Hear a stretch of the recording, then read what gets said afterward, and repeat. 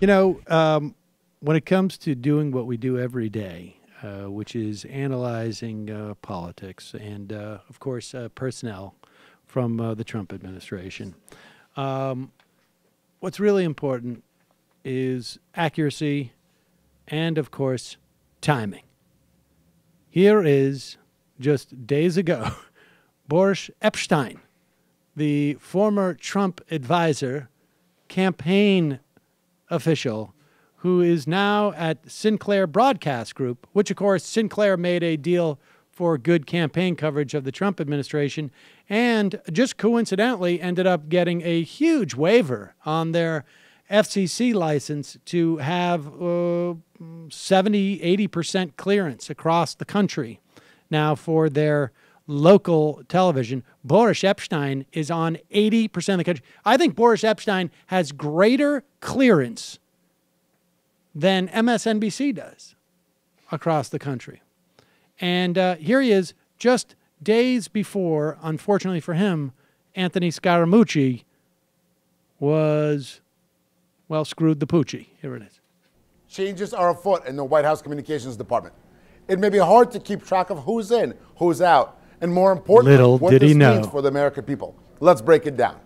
The president wanted to bring in a fresh perspective to help manage and communicate the White House's message. The reins over communications are now totally in the hands of Anthony Scaramucci, the new communications director. He's going to report directly to the president. Sarah Huckabee Sanders has been promoted to press secretary after having been the principal deputy. I know Anthony personally. He's a good friend.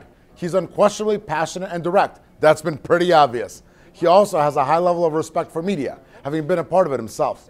The reason his appointment matters is that there's going to be a new approach to dealing with the media from the White House. Anthony has already made two key promises. First, cameras are on for the daily press briefing. Get ready to see more of those pointed exchanges between the White House and the press. Second, the White House comms shop will now enable the president to speak directly to you through all mediums, even more than in the past. This will allow for the president's words to cut through any spin or interpretation and go right to the people. The bottom line is this. There's not always agreement between the White House and those covering them. That is impossible. What these changes do signal, however, is there will now be a better working relationship between the White House and the press. This will hopefully result in us getting more thorough and real information on the issues that actually matter to our daily lives, such as jobs, healthcare, and taxes. Don't piss down my back and tell me it's raining.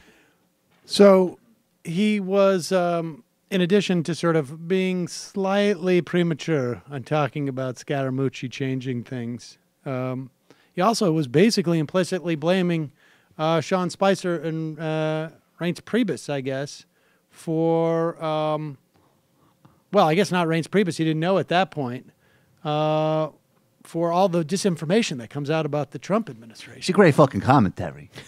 Wait, hold on one fucking... I'm fired? Fuck.